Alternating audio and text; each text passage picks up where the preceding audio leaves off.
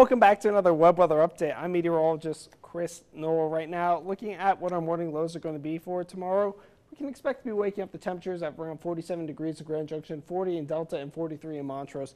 Overall, it's going to be around the same we woke up to this morning, as temperatures are going to drop down to around average levels thanks to the clear skies as well as easterly flow, helping to push the smoke and haze that settled in the afternoon hours back out of the region. And because of the clear night, it'll be an excellent night for some stargazing. Tomorrow afternoon will be more of the same. We can't expect temperatures to be around similar to where they were this afternoon in the 80s and 70s, and that'll be sticking like that throughout the rest of the week. However, this weekend, we will get a cold front that will move into the area, and it'll bring the western slope some much needed rain chances, as well as cooler high temperatures down to below average to start next week.